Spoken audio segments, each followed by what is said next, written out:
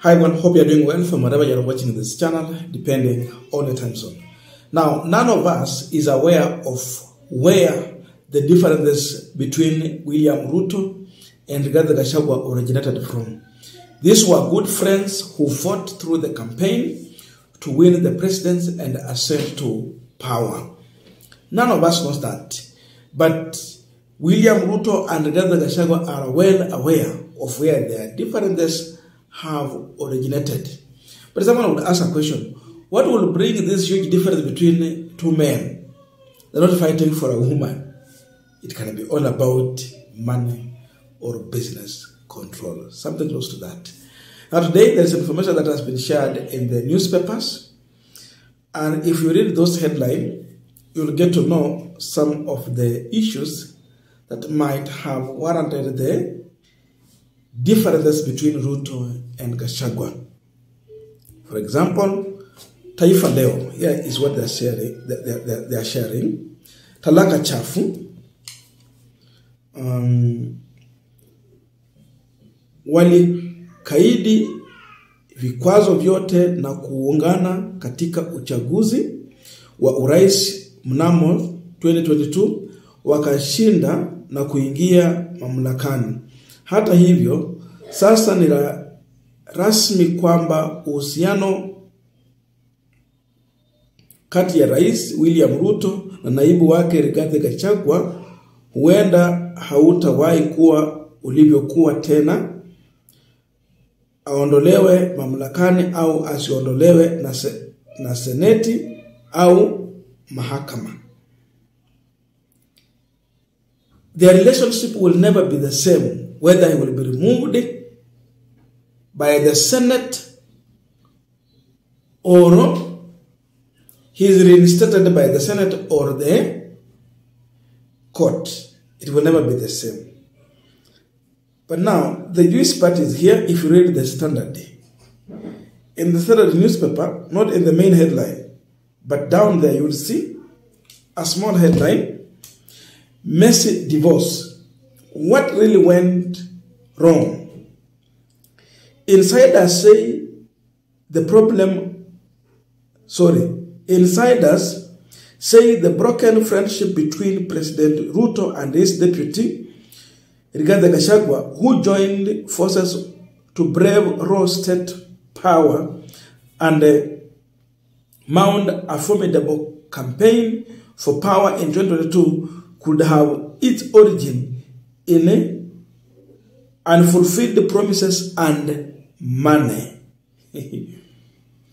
Unfulfilled promises and money.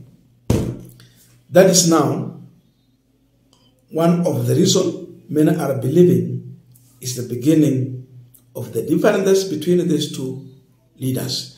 Now, during the campaign for 2022, it is said that Ruto had been financially starved by his boss Uhuru Kenyatta. You know, the issue of tenders, the issue of, unajua through tenders, you get kickbacks, then you put budget high, so there's something you get. So he was in desperate need for money. Money for what? Money for campaign. The other is that campaign financiers were in short supply towards William Ruto's side. Remember, during the campaign, even business communities did not want to associate with William Samoei Ruto. So Ruto was here searching, number one, for a running mate. Characters of the running mate that Ruto would want to have: a fighter, a mobilizer with deep pockets. Three elements. So Gachagua was fitting for that bill. And according to the insider sharing this information is that he invested 2 billion in all this in order for him to tip the scale against Kithure Kindiki in his favor. Remember, the issue of finance factors It is what influenced William Samoei Ruto to choose Rigathi Gachagua, despite the fact that 26 members of parliament from Mount Kenya region voted in favor of Kithure Kindiki against Gachagua. Ruto akamwa nimesema ni Gachagua, the issue of financial factor. Why? He did not have money. Uhuru Kenyatta did not open outlets for William Ruto to loot in order for him to prepare and invest for his campaign. So it has been established that no MOU was signed at the time, though Gachagua expected that he's going to recover his money. Immediately they ascend to power. 2 billion. So alijua tukiingia State House pap na recover my money. That is what Gachagua believed. This makes me to remember about what he was saying.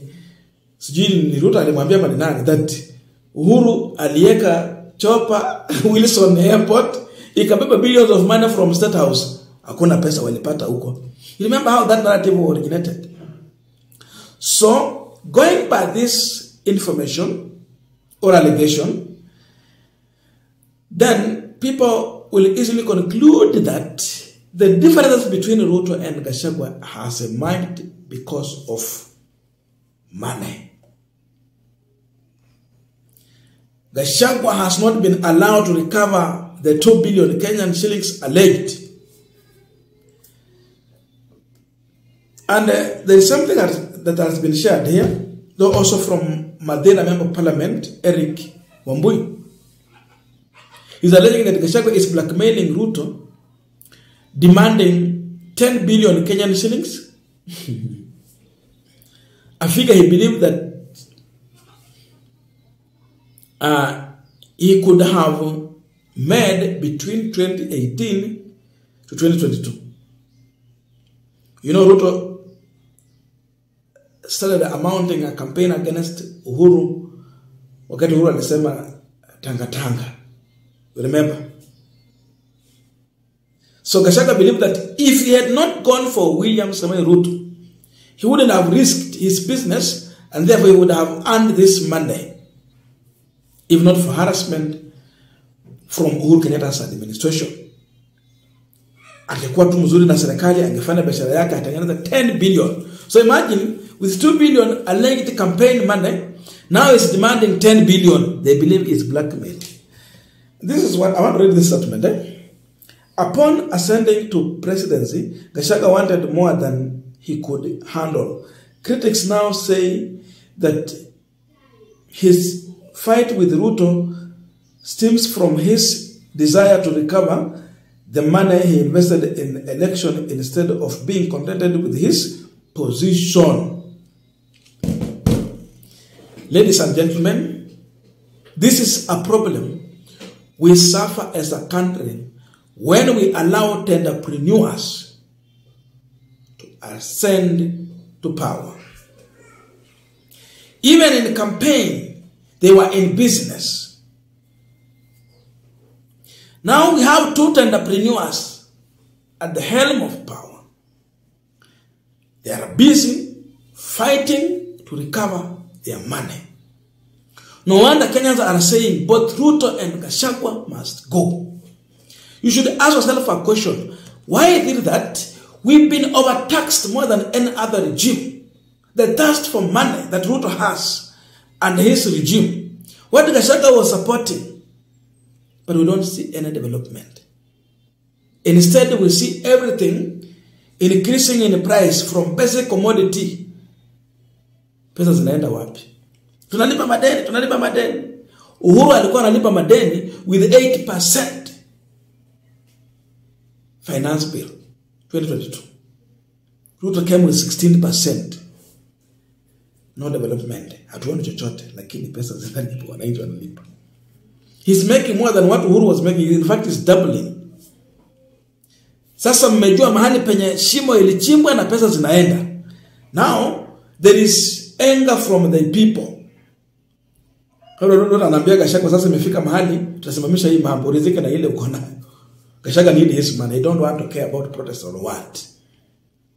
Remember the rejected finance bill and all that. 2024. Now you see. Niliona mahali nyingine Gachagua akiambia Ruto ndio resign, anataka 4,000 for every vote Ruto got in Mount Kenya. Kama ulileta milioni 3 ya kura, anataka pesa ngapi? Kama ulileta milioni 4, anataka pesa ngapi? You can do math for yourself.